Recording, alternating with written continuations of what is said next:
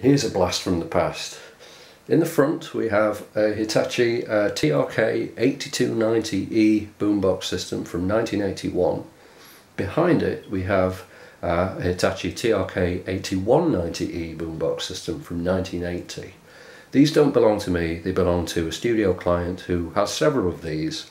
They're quite special to him for nostalgic reasons.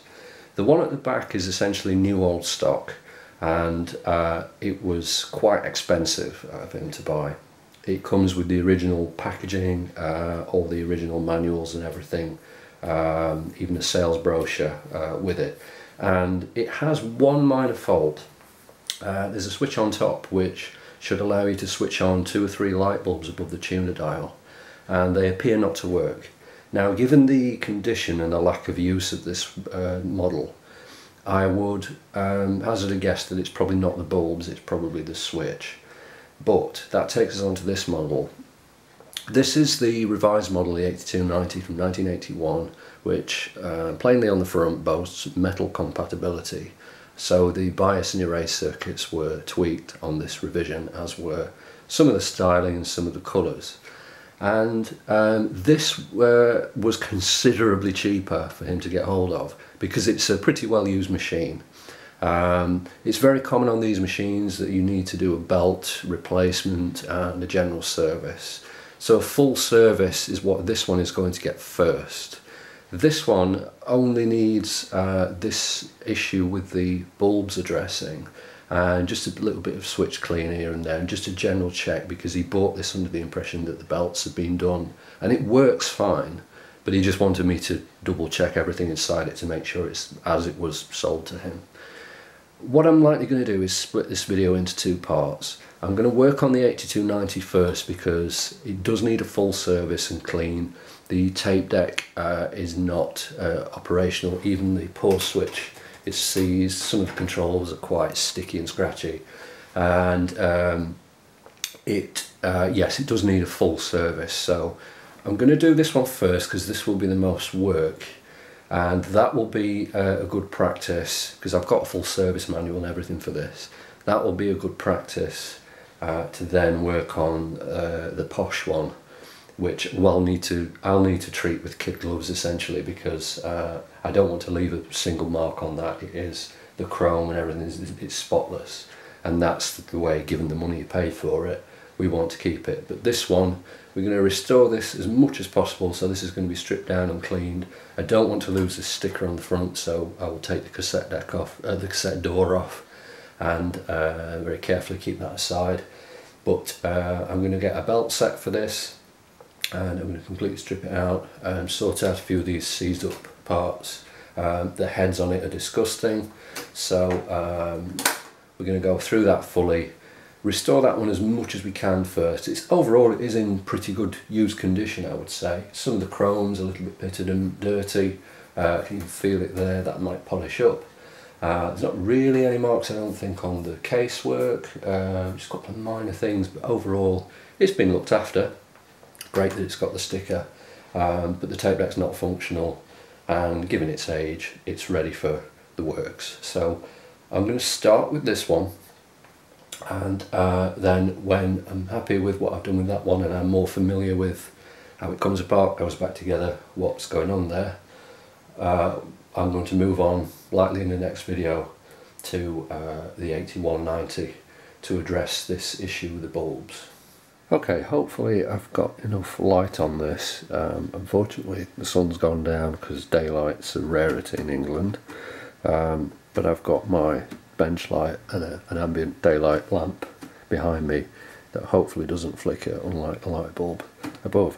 But anyway, enough apologies, let's begin. So I have a full service manual, as I said earlier, for this, and the first thing you have to do almost feels a little bit nerve-wracking. You have to put your thumb underneath this head cover here. It's actually way below the heads, but they call it head cover, and you have to press it so that a little latch clears over the casing at the front there, and then you can remove this completely, and then you can eject the cassette mechanism and actually pop off the cassette door just like so. Not the easiest thing in the world, but if you're careful you can finagle that out, so we can put that whole thing to the side. And instantly, if you don't want to take it all apart but you just want to clean the heads, now we've got great access to everything there. And if you just need to, you know, grease any of the mechanism, perhaps the access to that is actually not too bad. So the next step is to actually stand the unit up, and the knobs on the top you can just about get into shot. All the knobs on the top we're going to remove. So I can already see a dial stream there. Yeah, I think that looks right. So all of these, yes, should just pull straight out. Don't need any tools for these. So all the fader knobs and the selector switches all have to be removed. And I've read a warning, not getting ahead of myself here, but I've read a warning that when you're reassembling this, be careful to get the loudness button back through the hole before you completely push it back together, because otherwise if you catch that underneath and try and push the whole thing together, you're liable to snap the stem on the button. So you have to be careful that you align, and I imagine these as well, careful that you align these before you close the unit fully. So I'm going to pop those in a jar, because those are going to get washed. Now the next thing I'm going to do is lay down this spare bath mat, because I want to lay the unit down on its front and I don't want to scratch it. So I'm going to very carefully set it aside. I'll notice I can hear some little rattling sounds as I move this around. So something's up. It's just a little look in the battery compartment of this sponge. Yeah, it's seen better days as usually. Foam sponge on these things, so there's some dust in there, so I may replace that with something new. The battery springs look immaculate, so it doesn't look like there's been any battery leaks, which is good.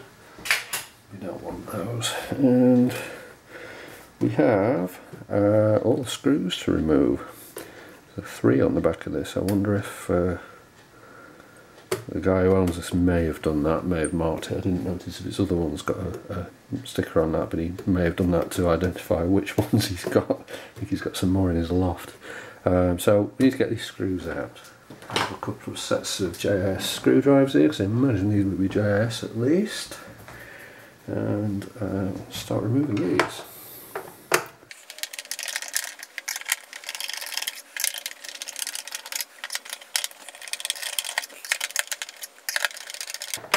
Have I already done that one? That one was loose. That's interesting. Someone done this before me. None of these screws are particularly clicking when I open them, so when I undo them, so I would say this may have been opened before. I think that's everything. Oh, someone has been in this before actually, because I'm noticing on the bottom there is, if I can get that in shot possibly, can you see on the bottom there? The clip hasn't been put in properly. So yes, someone's been in this before. So I think one of those screws may have already been loose. Now lifting up from the bottom where the battery compartment's what it's recommended to do. And yes, that looks like that is. Separating those 2 for the antenna, so we shouldn't need to touch those. Okay, so I actually found it easier to completely remove the screws. There should be 7 screws, don't just loosen them but remove them completely. And after a bit of a fight, the back panel does come loose.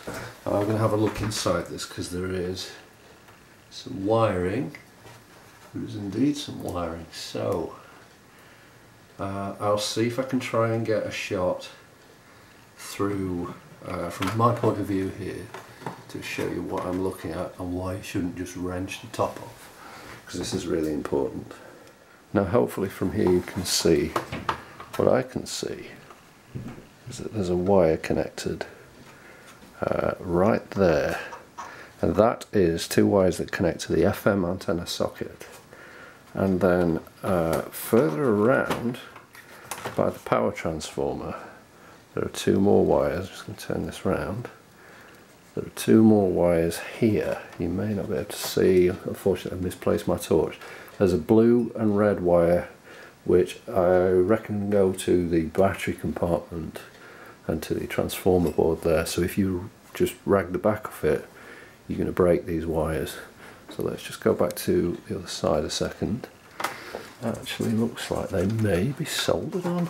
Ah no, there's on the circuit board there are two spade connectors behind the rod antenna, so they need to be pulled up. So the white one goes to the right, so let's try and get that one, that's it, and the yellow one goes to the left, that's it, those are disconnected. And same actually on this side. Now I got this wrong, there's actually a red, a blue and a black wire. Again, I'll see if I can get a better shot to show you how that works. So we have a red, black and a blue wire here, and so the red wire goes to the right, the black wire goes to the left, and the blue wire is at the top, and they're in a triangle. And that should be, sorry my hand's in the way, the entire back panel removed, yes. And look at all this.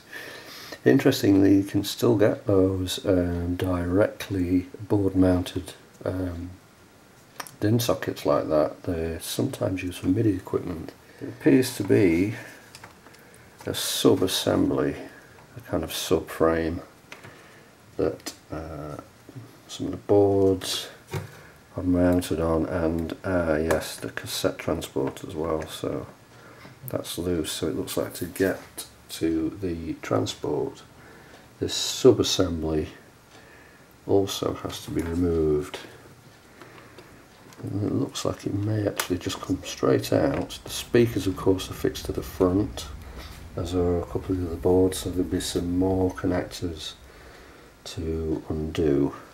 So I'm going to have another look at the service manual and just read up on that briefly. This is why I really like to have daylight. I prefer to have daylight when I'm doing this. They are actually marked red, BLK for black and BLU for blue on there, and the red wire's got a rectangular tag like a spade connector. The black and blue have got round connectors, so there's actually less chance of getting that wrong because they're in a way keyed. So, and on the FM side there, if you can see, they are actually again marked white and yellow, and again they're two different sizes, so it's a little clearer when you actually get the lid and the wires out of the way that they are marked on the board, so it's not too bad. So it looks like we're able to lift this subframe from the bottom, and actually maybe grab it from the corner as well, and it does just lift out. Now it seems there are some cables at the bottom just here. There's actually a connector, 4-pin connector that I believe goes to the speakers that looks like we can remove. Yep, not the easiest thing, but we can. And of slight concern is a wire underneath that is soldered in. Where does that go and why? That, oh okay, so that connects to a little board at the bottom, which is a socket board. I think it's the headphone socket. It is, there's a headphone socket board at the bottom. That's interesting, it's soldered to that, and it looks like there's a screw holding it on from a bracket which you can only access if you move the subframe out of the way, which is a bit clumsy.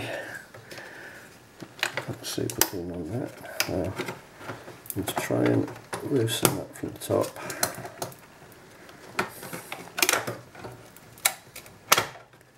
it.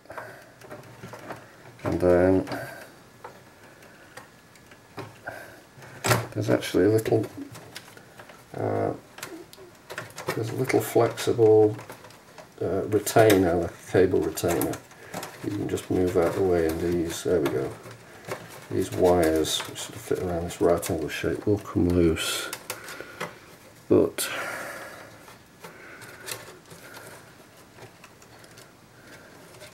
that's odd that those are just soldered in and not also fitted to a jack. So let's just feel the dial code there. Let's have a look at this, see what we've got.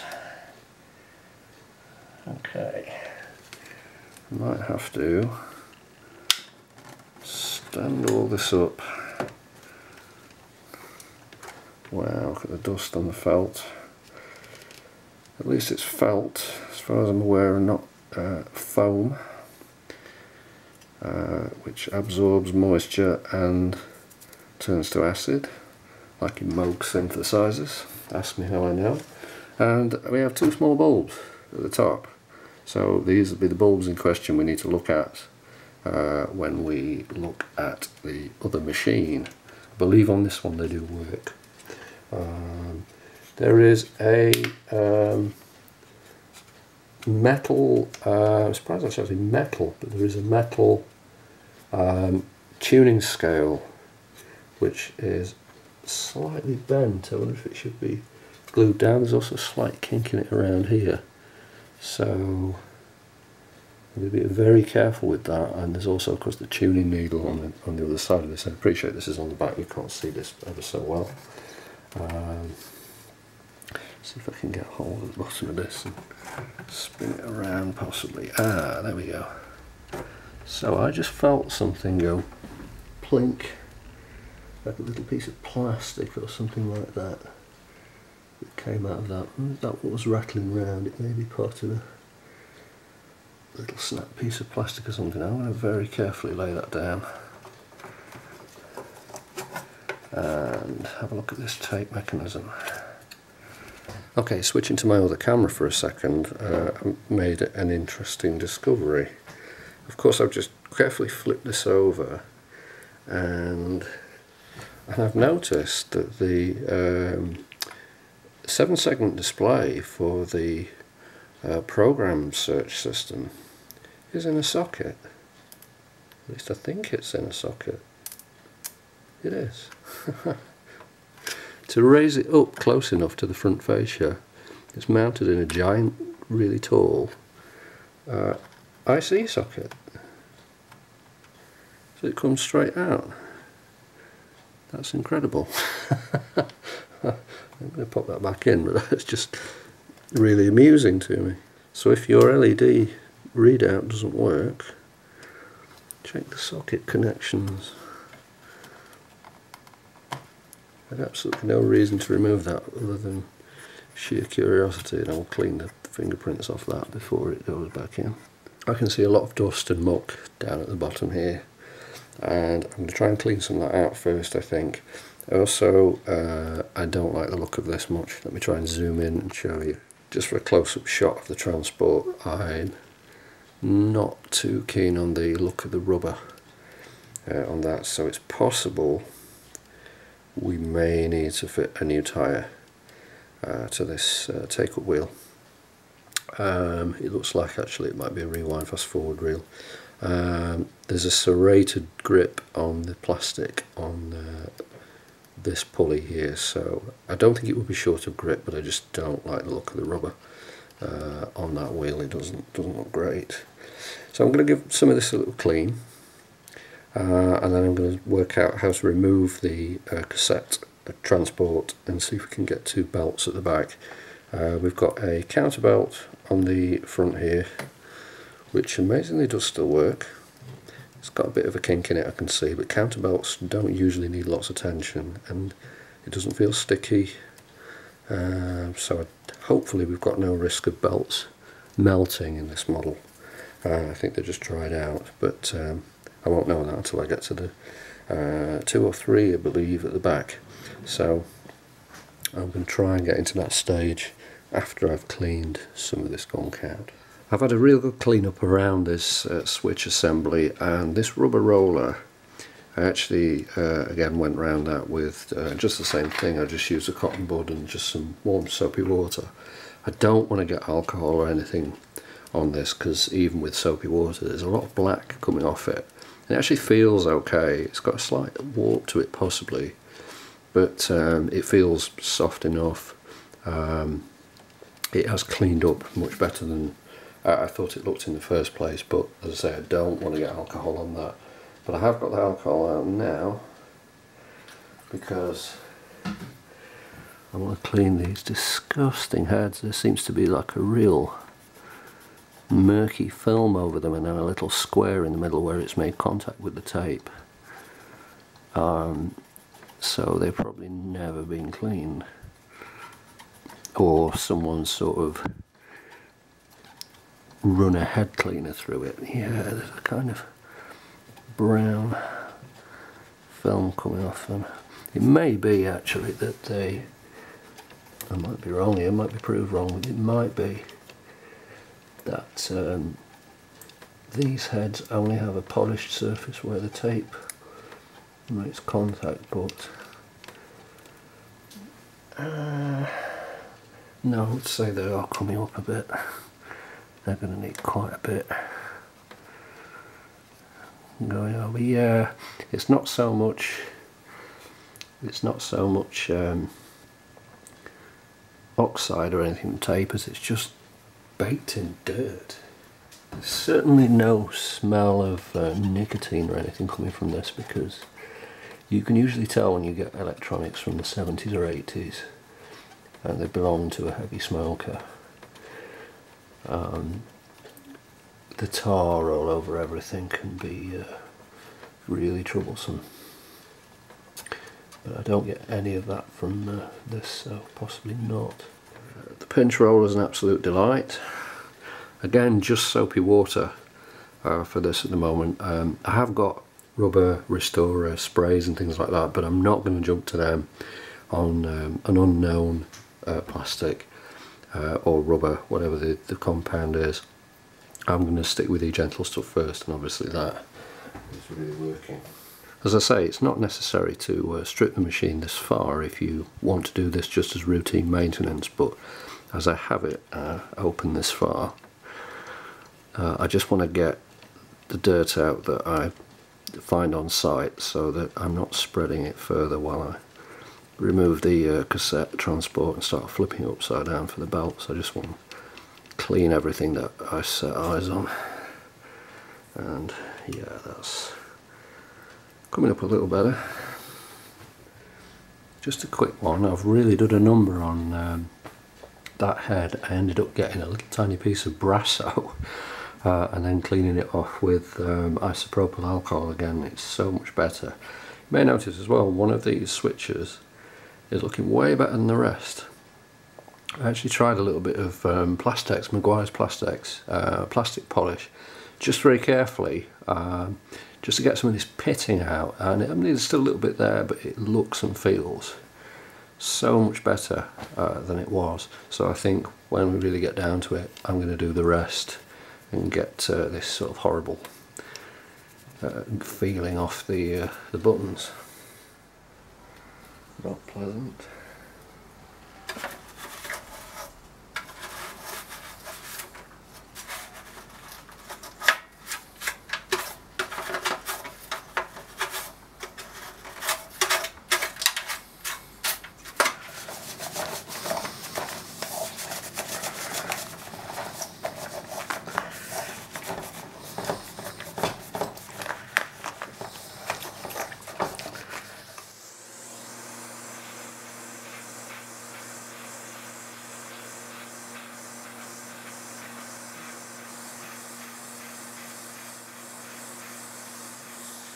A lot of the controls have got this kind of greasy feeling pitted surface on them. I think these plastic controls, I think they're aluminium vacuum, not vacuum formed, I can't remember what the process is called, but rather than chromed, it's like an aluminium vacuum coating. and I tried the Plastex on them, and it's really worked well. I was a little bit concerned that it might strip off any kind of paints or finishes, but it's actually worked really well. And at the end of the day, we have got others of these machines, so if anything really does go wrong, or if anything's really damaged, we have got others to take spares from. But I'm definitely going to do the rest of these, because they've come up so good, and they feel so much better as well after being polished. So definitely worth continuing with the Plastex polish on those. Excuse the quick handheld shot, but I've just noticed the ferrite rod is broken in the middle, and this is the beauty of doing video. I was able to go back to the earlier footage where I unplugged the FM antenna connection, and I realised that this was already broken the second I took the back off, so it's not something I've done.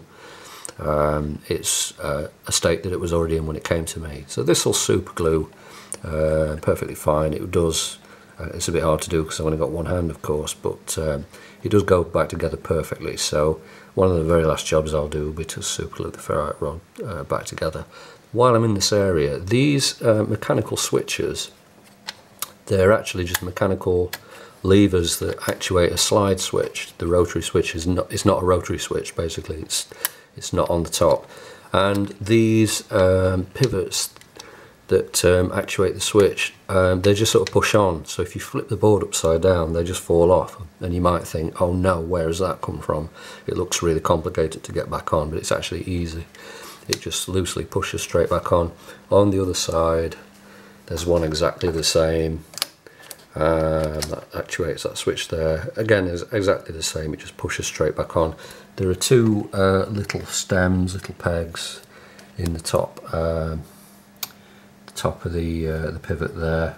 They go over a little peg. Might be a bit hard to see because of the light. Perhaps you can see more on that side. Yeah, so there's two. You can see there's two little stems that go over the little peg as you actuate that at the top. It just pulls and pushes it, so it's not difficult to get back on at all. No panic. Alright, so I think time's come when I'm going to try and get this deck out, and you have to excuse the noise in the background, the oven's on. So I think it's just a handful of screws. I think there's 4 screws to remove, and that is well, not loose, but certainly didn't click, so I get the impression that's been taken out before. I'm going to take these screws out and just have a look, see if they are all the same. So I've got one out there. There's one here, just under a circuit board, which has a ground strap on it, so we need to make sure. That one feels tighter. We need to make sure that that goes back in. And so look, it's not a magnetic screwdriver this. Yes, it's the same as the other screw. I believe there's one here because there's a cutout in the circuit board for it. Again, not tight.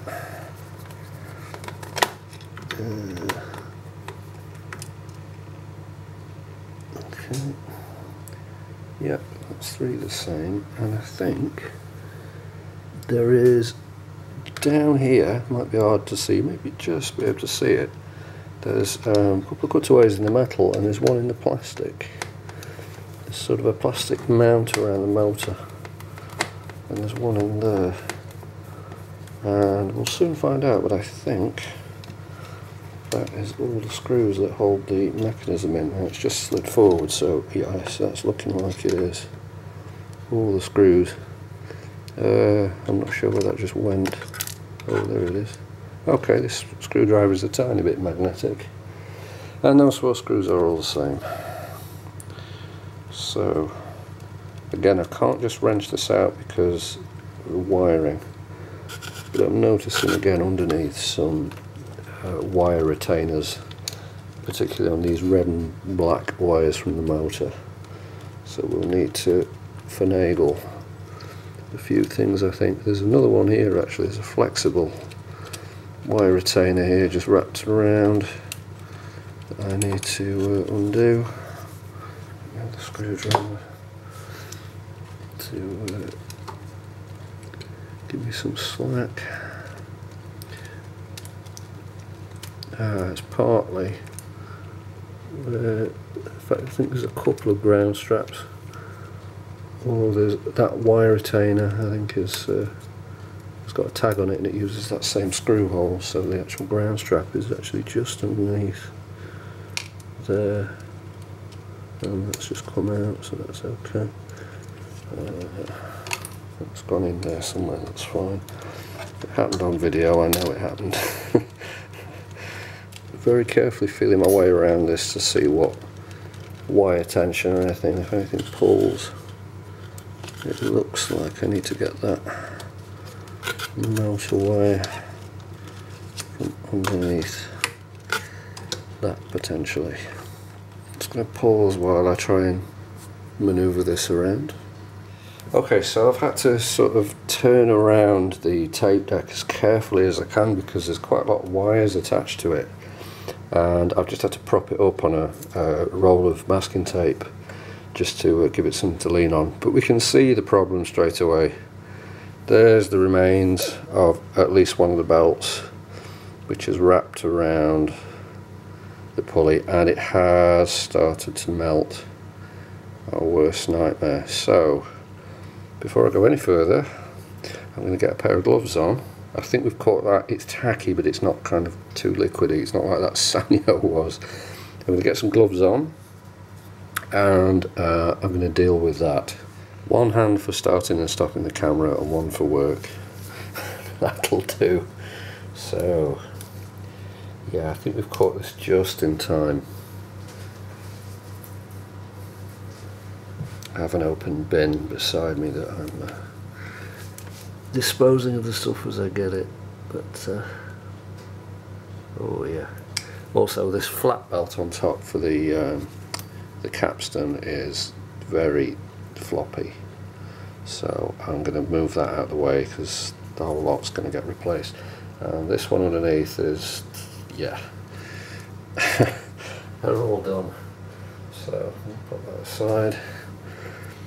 So it's around this motor pulley then. We have a real mess.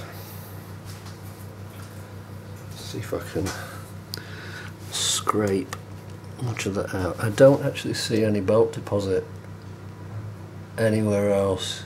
That white pulley is very dirty, but I don't see any other belt deposit that's gone anywhere else.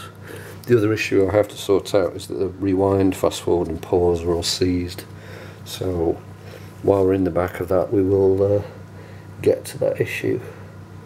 But for now I have to dig off all this this horrible belt remains.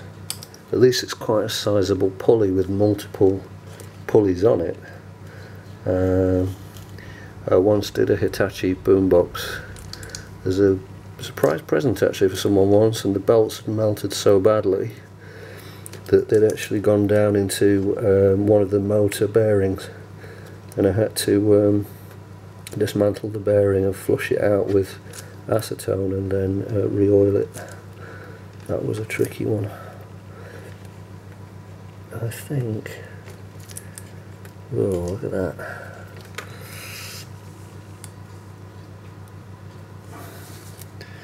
Yeah, that's not too pretty.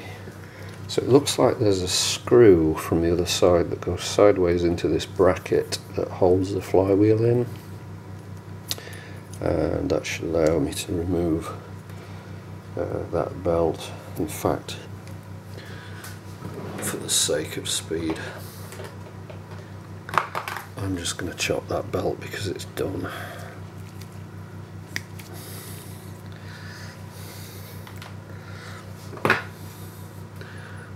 The flywheel's actually very clean and it feels fine. All the pulleys feel fine. That one's just quite dirty around the rim, and then this I have to deal with. The acetone process begins, and that's just the tiniest bit off the top. I should put a disclaimer in at this point: don't use acetone on plastic pulleys. In my experience, nylon has been acetone safe, but don't take my word for it. I'm not a plastics specialist, but ABS definitely is not, and it will melt. Hold the front page. Disregard everything I've just said about acetone. I have a kind of flux remover for cleaning the flux from circuit boards, which has a kind of oily base to it. And whereas acetone will eventually get you there, the problem with acetone is it evaporates so fast that it doesn't stay wet when you're trying to use it on the cotton bud as a cleaner. Whereas the kind of oily base on this flux cleaner kind of clumps up and gathers the residue so much better. Like, that's going to be such a saving of time.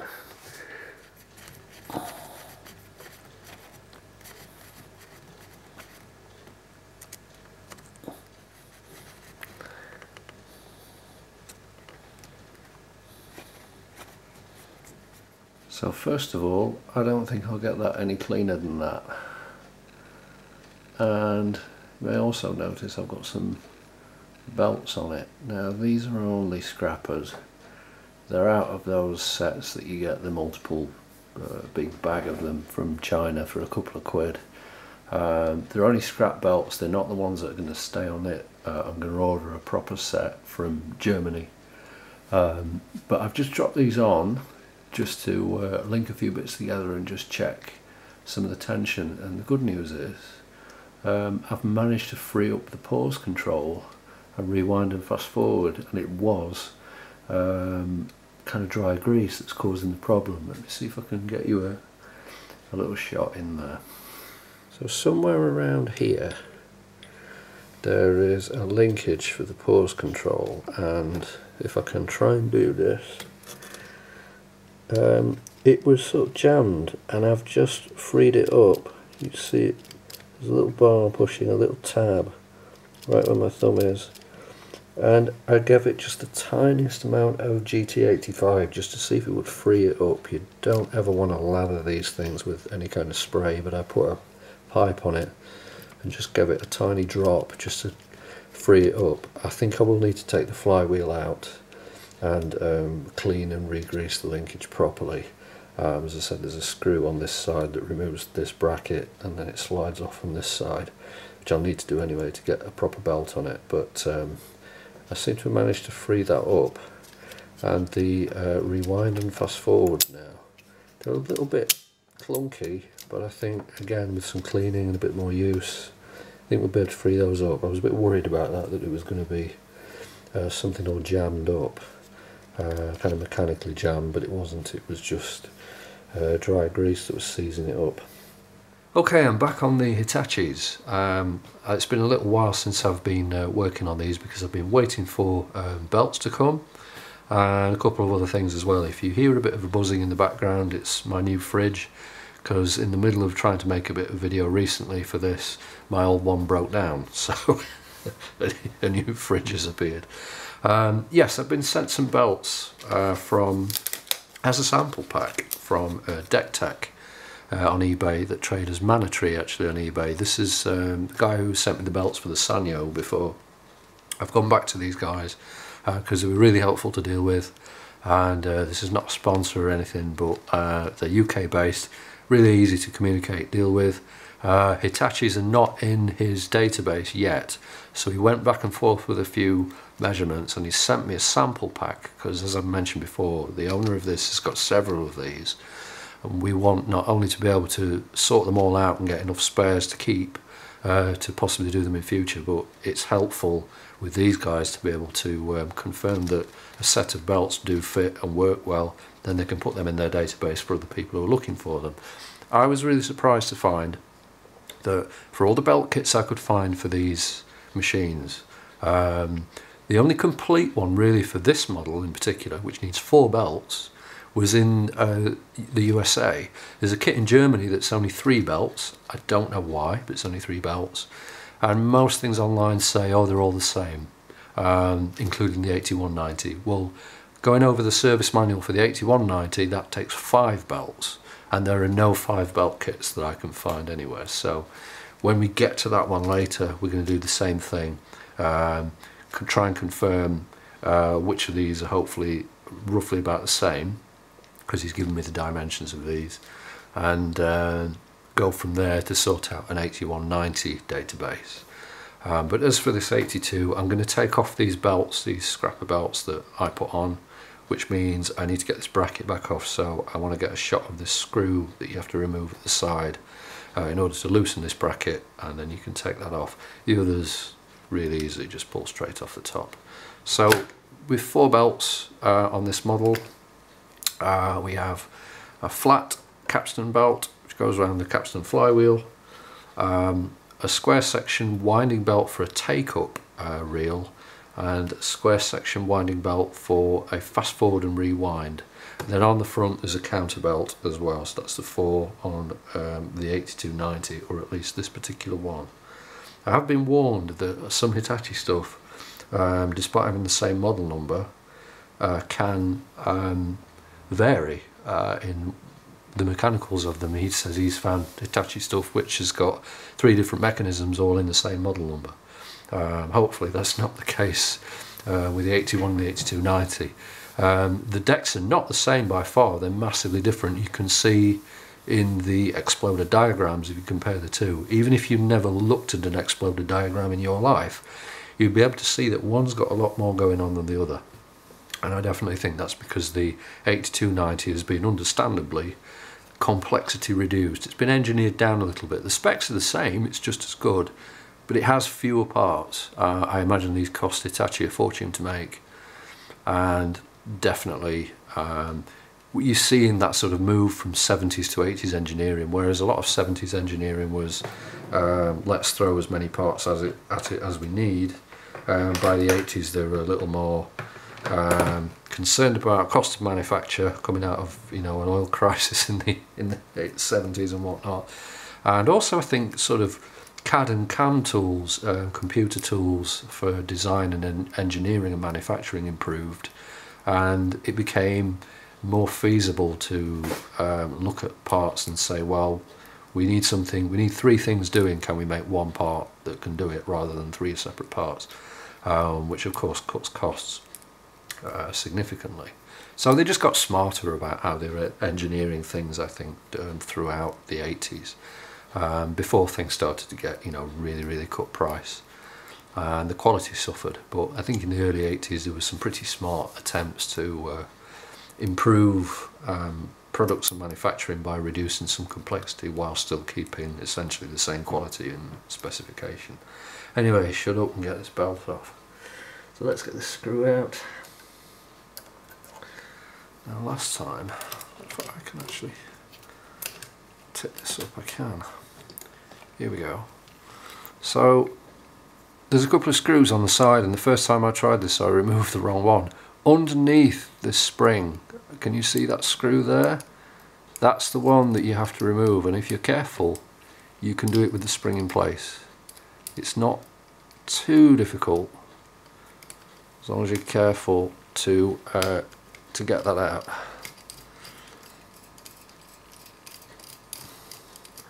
But be aware, you might drop the screw, or you might just get it stuck in the side. So if you drop it, try and make sure you keep your eye on where it went.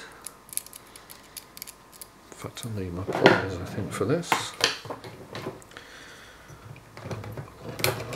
Pliers.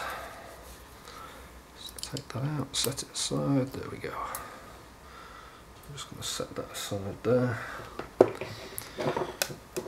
So you only need to carefully remove that one screw, and then this bracket, with a little bit of persuasion, does wiggle loose. You only need that little bit of clearance, really.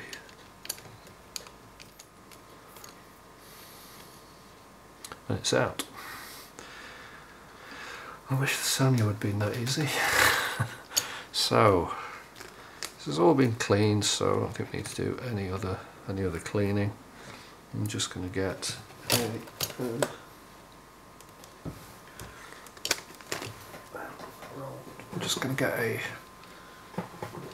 a heavy roll of tape just to wedge in place. Sorry, that's slightly off camera. Just to hold that there. So let's see what we've got here. Some of those look very similar, so I might have to go back to my listing just to see what I believed went where.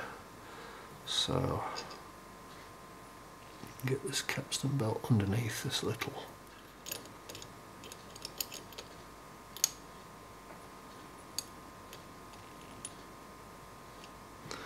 Yep.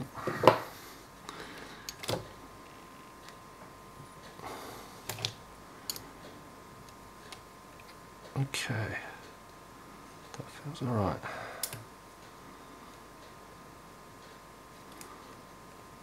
It feels a little loose. The grip is okay, but it feels, I suppose it doesn't want to be too tight. We'll see how that goes. It seems to run smoothly, and it seems to, I think, stay fairly central on the hub. I'm going to put that screw back in. Obviously I will have to take this back off because I've got to get the ones underneath, but I just wanted to get that under the bracket. So here's the tricky part. Get that bracket back in, line the screw hole up while holding the spring out of the way. Tighten this back in, so at least that's under that bracket, so should be okay.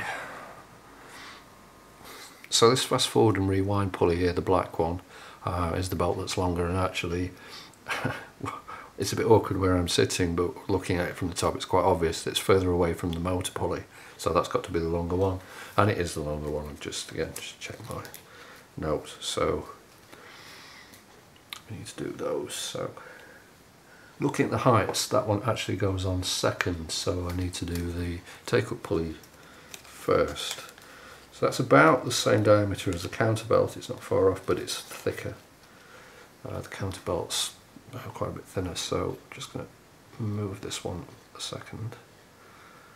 And is that right in thinking it was this one that had melted? I believe that's right.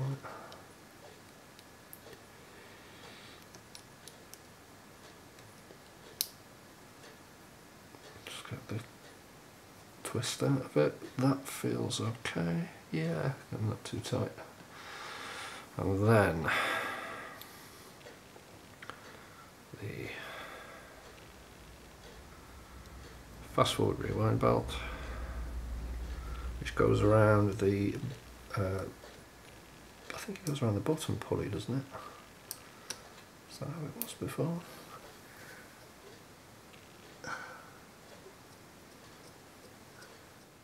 I'm just going to look back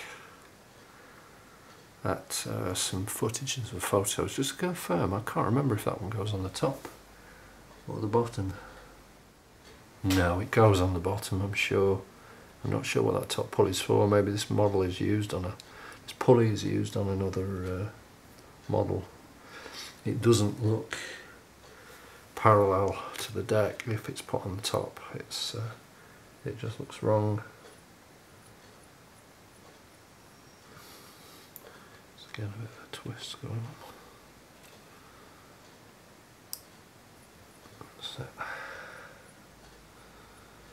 Okay, so I think that's it for the back. I'm very carefully going to put this back together, and then I'm going to do the counterbelt on the front. And real quick, I've just done the counterbelt, which is actually quite tricky to do because you've got to get the belt underneath the counter and then pull it up and get it around the pulley, and this extends down quite a bit, so you've kind of got to get the belt to defy gravity a little bit to get it around there, but it's around there. It feels much better than the old one. and it's a pretty thin belt, as I say, because it's got to have really low tension. But that's it, that's all the belts in. So as far as I know, everything's working now, so I think I'm going to try and screw this back in and then try and stand it up. I'm not going to clip all the wires and everything back in just yet, but I want to stand it up, start working on some of the switches and stuff on the top row, and then I'll probably try running power to it. I'll probably put my power supply on it and just double check all the features of the tape deck in order to check that that is running properly. Okay, you're not hallucinating. The sun is actually out in England in November, so I've got a bit of a balancing act going on here, because the tape transport's back in. This little wire retainer around here and threading the wiring back around the plastic clips on the chassis were really difficult and fiddly, so I did that off camera. There's a tiny board down here that's got the timer switch, I think it is, and no, that's a timer switch. What's above the timer switch might be the record mute switch and the mic mixing pot, and although that pot's not really going to get used that much, I still want to take this board out and just give it a clean, because it felt awful. So this should, I've taken the knob off the front, so would one screw take it out? Oh, there's another. Cheeky. Right underneath there's a little bracket holding another screw on, which is not easy to get to. I'll keep hold of this. That's got it, that's loosening it. That one and this board, there we go. Come straight out. So yeah, mic mixing socket, and actually quite a bit of circuitry on there. There's a couple of transistors, a couple of diodes, so there seems to be a little, probably a gain circuit or so for that. Okay, so one of the brackets is that socket. Well, that's quite cool, then it reinforces the socket. Then there's the pot. So carefully try and balance this back on. And yeah, that's okay. So I feel that pot. Yeah, feels a bit gritty. So for cleaning the pots, I have this stuff. I'm not going to do it with switch cleaner, because switch cleaner is for switches, clues in the name, whereas this stuff is plastic safe, and it's really for pots and sliders. It comes in this tiny bottle, so all the sliders are going to be done with this.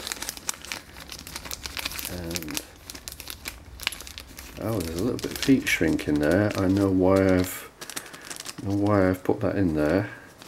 What I do is put it over the nozzle, and then I can get it through thin openings in slider pots, which I might end up doing for these ones, so I remember why that's there now.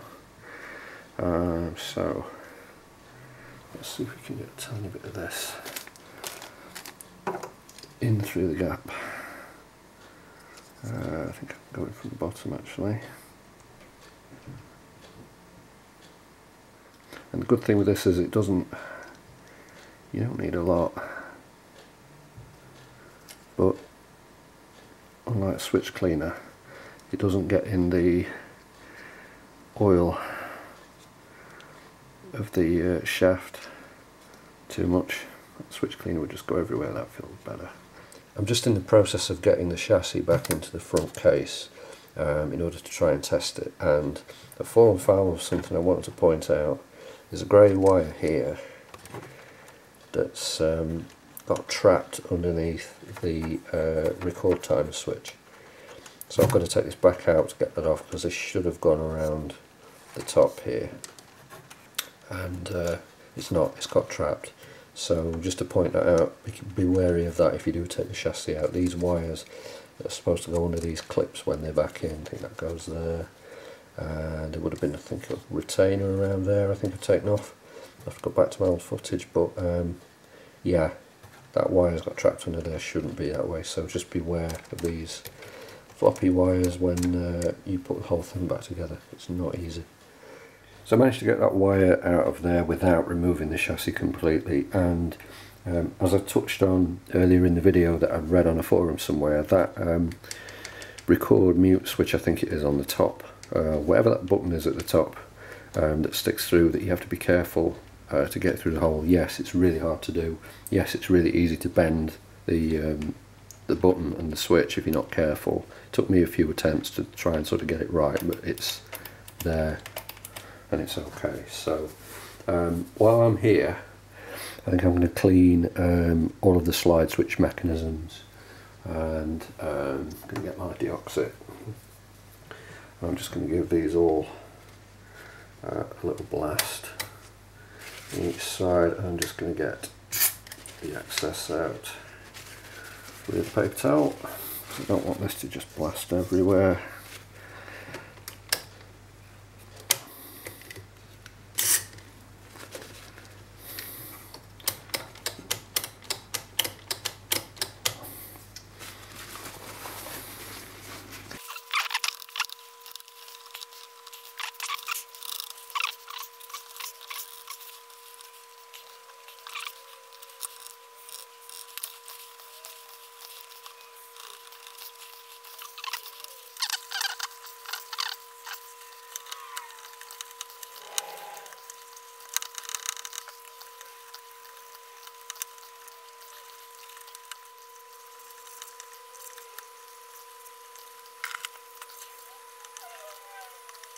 Okay, I've actually cleaned the switches off camera with these, partly because the deoxit can leaks. They're renowned for leaking, those cans, so I've kind of got to hold a cloth over the thing while I very carefully spray through the gaps in this to clean the switches. I really ought to have done this when the chassis was out, but it's quite awkward to manoeuvre without. I might find a better way to do it on the next one. I'm going to do the pots with the K-lube, and yeah, I've got this little piece of heat shrink over the tube because I can squeeze the end flat, which means I can get it through the slots pretty easily, and you only need the tiny stab, so it will go straight through, straight to the bottom track basically of the pot, and you only need a really tiny bit. I'm surprised the bass and treble don't have centre detents actually. They don't. Just something really quick that I've noticed. This, if you can just see under the wire, this is the red and black wire where the motor connects to. And if you look carefully there, I can try and zoom in on it. This has been cut and resoldered. Was it even supposed to be soldered in the first place, I wonder? Because it looks like it has been removed and refitted. I wonder if originally they were on plugs and the plugs broke or something. That just seems a bit weird that there's cut wires hanging off the same terminals. And then they've been soldered back on. That seems odd. I'll have to look in another unit to see if that's right, but that just seems a bit weird. I'm not sure why that would be done like that from the factory, unless they were injecting the voltage to test the motor or something and clipping that off. I don't know. That seems unnecessary. I don't know. That's just strange. It's just me and Radio 4. It's running off my bench power supply at the side there. The back isn't on it. I've put the case screws back in just to hold the chassis in place, but they won't close all the way because of course the back panel's not there, so the chassis does flop around a little bit. So I've been able to test the tape, and the belts and everything are fine, they're spot on. Yeah, with the mechanism going back and forward a bit, I really need to have it kind of bolted to properly before I can do a full alignment and everything on the tape deck. It doesn't sound that great. I think that could be an alignment issue. Also, I'm not sure if it's easy to tell from there. If I go slightly off tune, the VU meters are slightly out of balance, so that needs correcting. And it's quite noisy on stereo FM, but To be fair to it, every FM radio I've had in this kitchen is quite noisy on stereo. It's one reason I switched to DAB in here, because the noise on stereo FM just drove me up the wall and the reception wasn't that strong. But yeah, we're getting there. As I said, there's a few things to address and to line up, so but every control seems to work, and that I've tested so far I haven't found anything particularly wrong. At one point I thought the tape deck had got no audio, and nearly went in a complete deep dive of the circuit. Must have spent about an hour going over a load of things, then realised I was playing a blank tape, so that might revoke my sound engineer credentials. But yeah, just to show you around the back, yeah, the back's off, so I've just got a clip lead antenna just clipped in, and the bench power supply. And the clip lead is just connected to the metal on my workbench just as a makeshift antenna for the moment. Excuse the stripes in the video, it's because I've got the kitchen light on, because it's not very bright outside again. But yeah, we're making some progress, so I shall just keep going. I've looked out and I've found some white plastic spacers, some nylon spacers from a previous project, and it's just enough to be able to put the screws in enough to hold the chassis properly tight against the front panel. That's exactly what I should have done in the first place, so it's not slopping around anymore.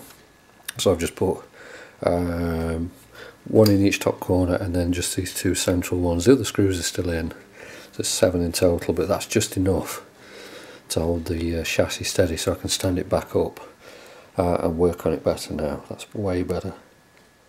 2.5 kHz minus 10 dB. Oh yes, I love this song.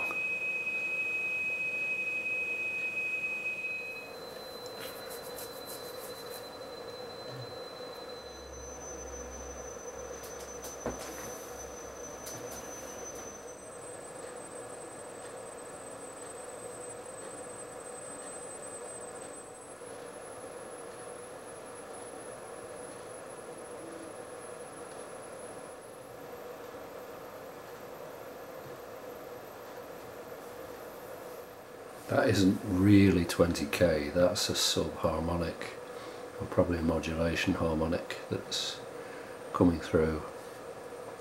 You can't really get 20k on one of these cheaply duplicated alignment tapes. This isn't anything special at all. But I more or less just did that alignment by ear, then checked it on the scope, and I've just given that a little tweak. That's not bad at all. Ooh, let's watch the sweep.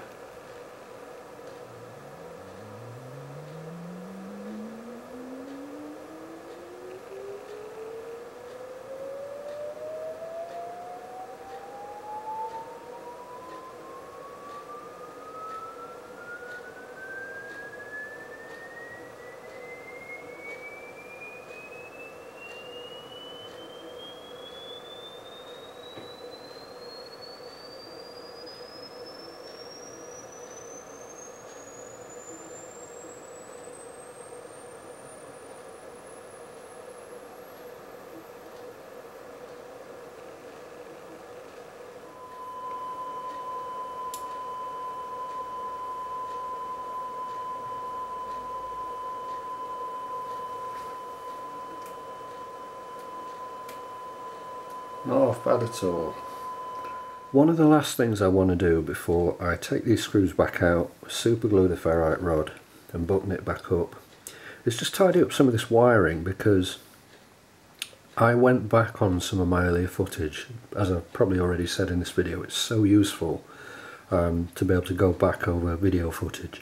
Even if I didn't put this up anywhere, it will be useful to myself. I went back over this to see what this was like when I took the back off, because some of this is just so sloppy, and it was kind of already like that. Now I know we've identified that someone's been in this before, because the bends in the tuner plate and the dial rather, and a couple of other bits and pieces, definitely indicative that it's had some work before. But I suspect some of this was probably tie wrapped a little bit neater than it was, so I'm going to go around and neaten some of this up. Wiring's tidied up. Only took one tie wrap here just to get clearance on where the screw's going to go. Everything else sort of pushed back into the clips. Ferrite rod's been glued. All looking pretty tidy. I think it's time for the back to go back on. I need to reconnect the antenna and the power. Just something to note when you put the door back on. You see this spring here? You have to get that back around.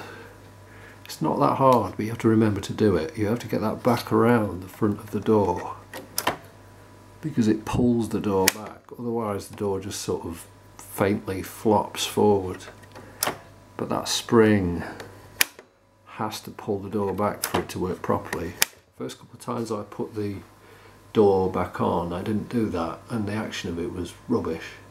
And that's probably what made it quite difficult to get off in the first place, because it kind of snags a bit on this corner. But I've just spotted it and realised the issue, so I thought I would just quickly show you.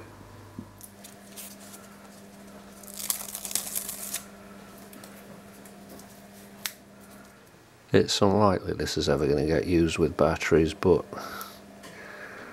I always like to get rid of that old sponge because otherwise it just tends to go everywhere.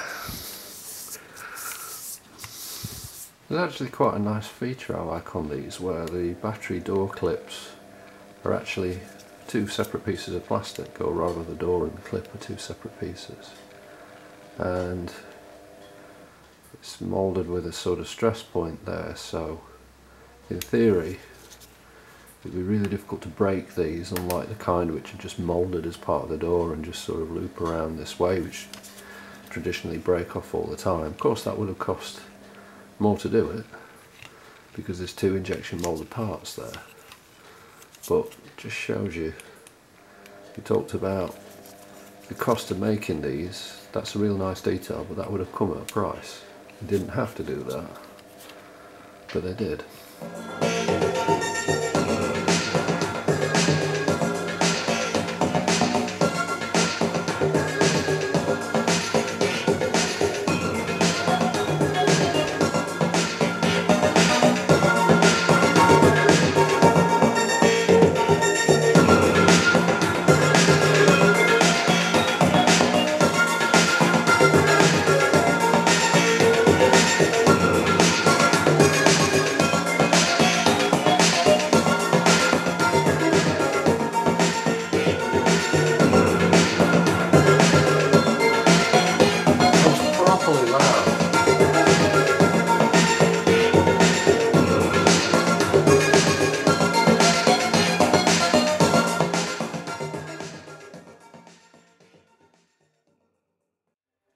Alright, I'm pretty happy with that. I'm really happy with the way the detailing on all the controls has come out. The belts for the deck are perfect, so thanks to Deck Tech Manatee for those. I'll be ordering some more of those for the subsequent ones I've got to fix. And yeah, really happy with this. Hope this was helpful to someone. Look out for the next video I'm going to do for the 8190, because there are some differences, and we'll keep going forward from there. So thanks for watching.